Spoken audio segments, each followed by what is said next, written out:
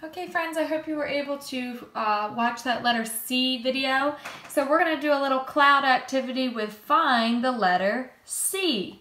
So if you can look at these clouds, we've got some letter clouds floating in the sky. Can you find the ones with the letter C? Can you point to them? See if you can find the letter C. Maybe you might need an adult's help or a family member's help, but see if you can find the C's and point to them. There are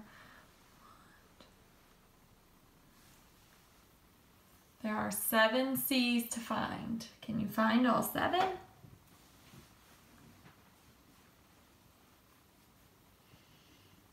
right, I'm going to give you a couple more seconds. All right, 3, 2, 1.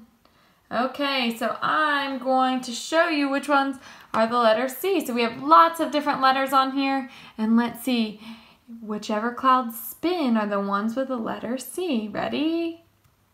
There's a C. Let's find the next one. There's another one. That's a lowercase c. There's an uppercase C. There's a lowercase c. Let's find another C. There's one in the middle. There's another one. And there should be one more C. There it is. I hope you were able to find all the letter C's. So we are going to move on to our story. So another type of weather is wind.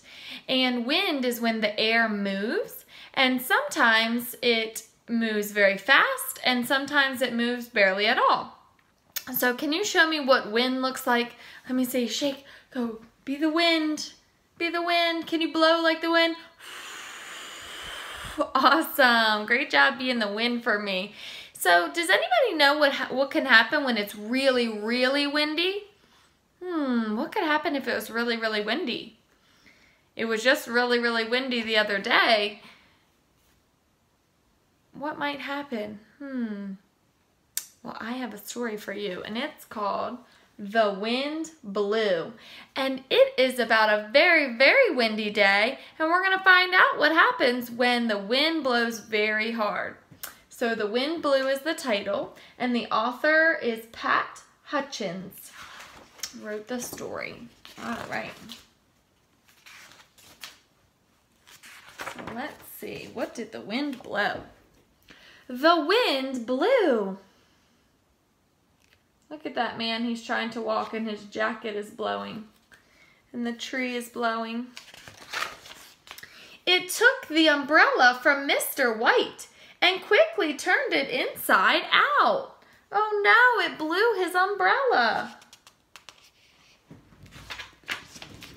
It snatched the balloon from little Priscilla and swept it up to join the umbrella. So you can see that the balloon and the umbrella are both blowing away. And not content, it took a hat, and still not satisfied with that. So it took the umbrella and the balloon and the hat. It whipped a kite into the air and kept it spinning round up there. So now it has the umbrella, the balloon, the hat, and the kite. The wind is blowing lots of things. It grabbed a shirt left out to dry and tossed it upward in the sky. It plucked a hanky from a nose, which is a handkerchief, which is like a piece of fabric, a piece of cloth, and up and up and up it rose. It lifted the wig from the judge's head, oh no, and it didn't drop it back. Instead, it whirled the postman's letters up as if it hadn't done enough. Oh no, look at all the mail going up into the sky, getting blown away. It blew so hard it quickly stole a striped flag fluttering on a pole. Took the flag right off the pole.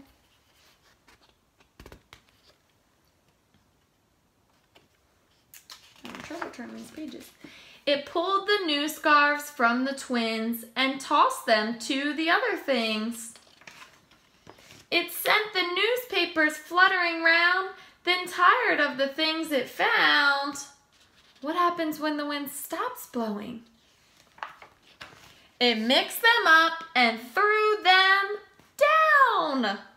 Oh my goodness, so it mixed them all up and everybody got the wrong thing.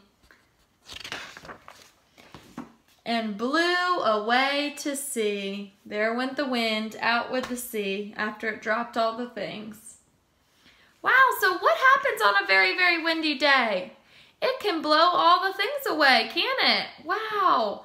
And what happens when the wind stops? Everything drops. Oh my goodness. So we have a little wind activity we're going to do. So if you could join me with that, we're going to do an experiment.